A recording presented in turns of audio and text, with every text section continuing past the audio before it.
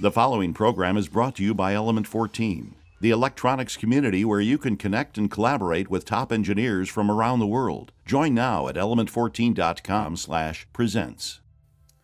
Hello, and welcome back to Workbench Wednesdays. My name is James, and on this show, we talk about the equipment found on your electronics workbench. Back some time ago, we posted a video about the basics of an electronic load. These are like electronically controlled resistors used to test power sources. Here's a clip from that video. One thing I do not like about this unit is that it is very, very loud.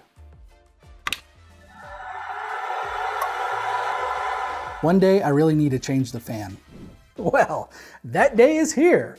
We're going to swap out that noisy fan, and since this is a show about measurements, we can use this Tenma sound meter to test the difference before and after the swap.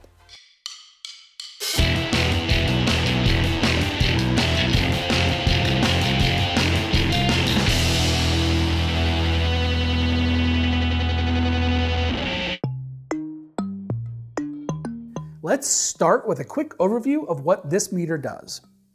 Up at the top is the microphone or sound sensor. This particular meter comes with a windscreen. I didn't get a chance to test it outside, but I did measure the noise from my dehumidifier, and the screen did not seem to make a difference in that measurement. The middle of the screen displays the measurement in decibels or dBs. The meter does have an A or C mode, but to be frank, I did not understand what these mean. The manual says if the C mode noise is higher, then there is more low frequency content. So using the dehumidifier, I can sort of see how it has more low frequency content. There are two sensitivity ranges, high and low, which have different ranges of loudness that they can detect. Fast and slow are two sample modes which seem to determine the amount of averaging used. To understand that, let's go to my oscilloscope. During boot, the fan runs at full speed and then it slows down. Using the meter's slow mode, it took much longer for the reading to stabilize back to the same ambient level as the fast mode. Also, when the scope clicked its relays, the fast mode caught it while slow mode kind of missed it.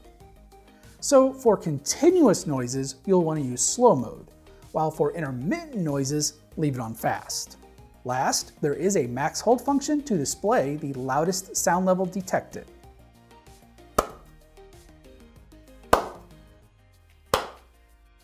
Okay, now that we saw some of the basic features, let's take a baseline measurement of how much noise the electronic load makes before we put in the new fan.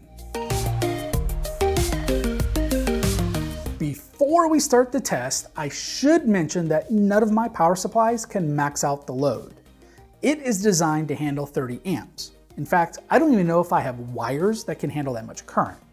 So I'm only going to be testing it to 5 amps, which is what I normally use it for. First, I put the sound meter near the load and turn it on.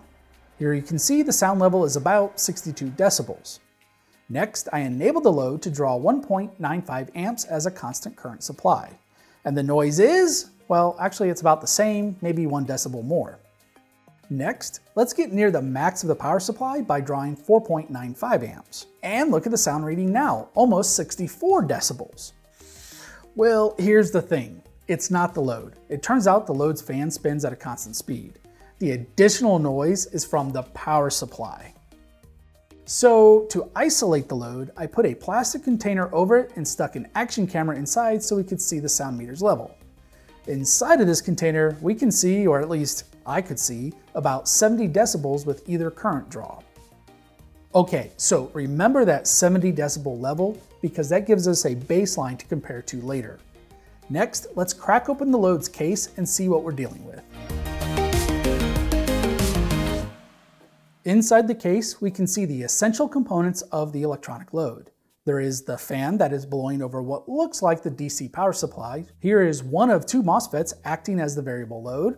And this component that looks like a pipe is probably a very low resistance current shunt. One more baseline test I want to check is what is the temperature rise of the MOSFETs when loaded. Since they are using that big hunk of metal as a heatsink, I stuck my DMM's thermocouple into the transformer's bracket. That way, I do not have to make any modifications to attach the probe. While drawing 4.95 amps, I let the load run for about 10 minutes, which caused the temperature to rise to 39 degrees. Granted, the case is open, but this gives us a measurement for comparison.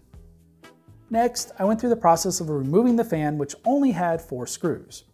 I did take at least a minute to appreciate the massive heatsink attached to the Loads MOSFETs. After making a few physical measurements, I ordered an appropriate replacement. The swap was pretty easy since they were the same size and both ran off the same voltage. I only had to replace the connection on the new fan so that I could use the same JST style header from the old fan. After the swap, I checked the temperature rise the same way as we did before. I ran the load at 4.95 amps and the temp only got to 39 degrees after about 10 minutes. During the test, when I switched to 4.95 amps, I immediately noticed just how loud the power supply was compared to the load. So the load itself is definitely quieter. I decided to switch back to the super calibrated sound chamber measurement once again. Watching the camera inside, where I remembered to turn the backlight on this time, we can see the new level was only 60 dB compared to the 70 dB we measured before. There has been both an audible and quantitative improvement in sound output. Now, before I wrap up, let's take a peek inside of this particular Tenma meter. I'm almost too embarrassed to admit this, but it wasn't until I went to tear this down that I noticed on the back that there is a mount for a tripod. In all of my early shots, I struggled to get the microphone propped up so that you could see it, when it would have been much easier just to attach it to a tripod. Another unexpected feature is that the microphone element itself disconnects from the rest of the meter. It appears this is intended for applications where an extension cord is needed to get the microphone closer to the target. I wonder where that could have been useful. Inside, it is a surprisingly simple circuit. Most of the ICs are 7400 series logic chips, shift registers, or box standard op amps like the TL072. The only unusual IC that I could find was the AD363, which is an RMS to DC converter. Totally makes sense because the meter works by converting sound levels to voltages and then measures the RMS value of that. By the way, that blob near the LCD probably contains the logic to control the max hold and the display. One note, if you do happen to buy one of these and you want to take it apart, do not confuse the calibration potentiometers for screws. There are a bunch of them on the PCB, and 2 of them are even exposed in the battery compartment. There is no telling what happens if you give all of these a couple of unintentional twists. I am still bothered by that dBA and dBc thing. If you happen to know what it means, could you please head over to the Element 14 community and let me know? There's a link with this video. While you are there, you will find show notes for this episode, which includes links related to measuring sound. One link you should definitely check out is F. Milburn's The Scream PCB project. It is an LM386 based amplifier with PCB art that mimics an iconic painting. By the way, moving forward, when I do equipment reviews, I do plan to start using this sound meter to measure their sound output. Well, thank you for watching the quick upgrade on my electronic load. For now, it is time for me to get back to measuring the strange sounds around my electronics workbench.